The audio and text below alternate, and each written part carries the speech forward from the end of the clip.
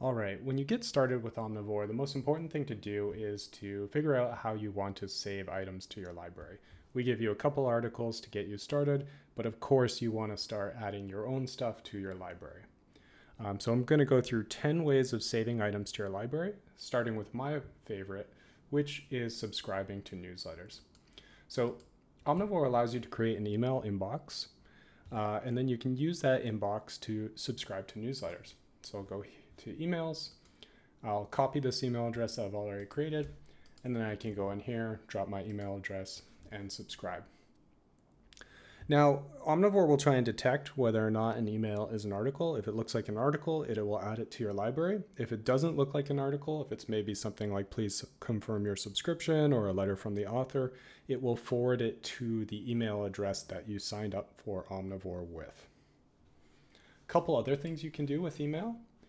So you can send yourself PDFs by just attaching them to an email. So we'll send to that same address.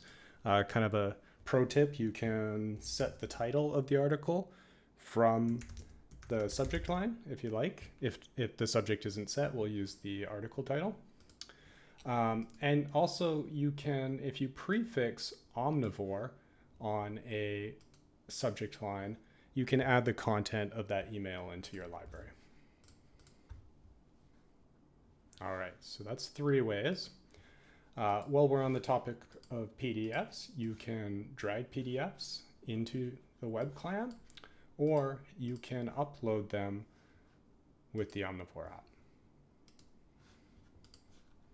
Back on the web, let's grab a link real quickly.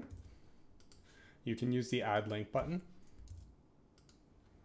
Now, when you add a link this way, what Omnivore is going to do is it's going to fire up a web browser on the back end and fetch that link, render all the content on the back end so that it can execute JavaScript and stuff, and put that in your library. But what most people will do when they're saving links from their browser is they're going to use the extensions. So the browser extension you can install.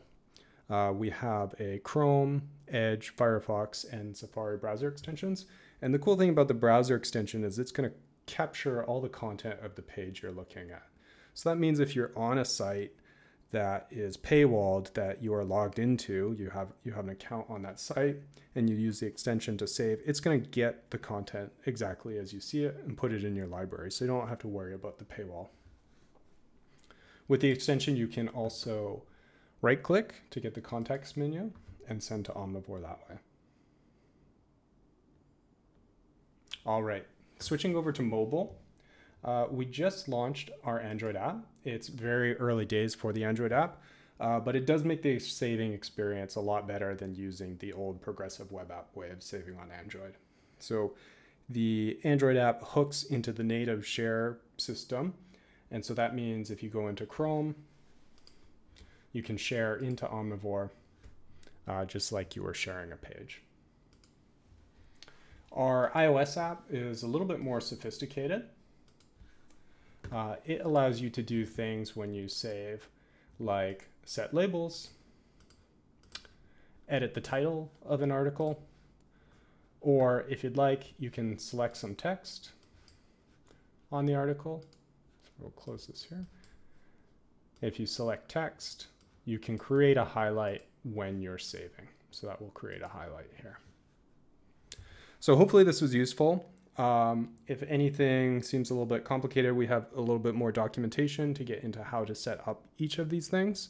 But hopefully this is a good way of getting you started so you can go out there and start building your library and start reading within Omnivore.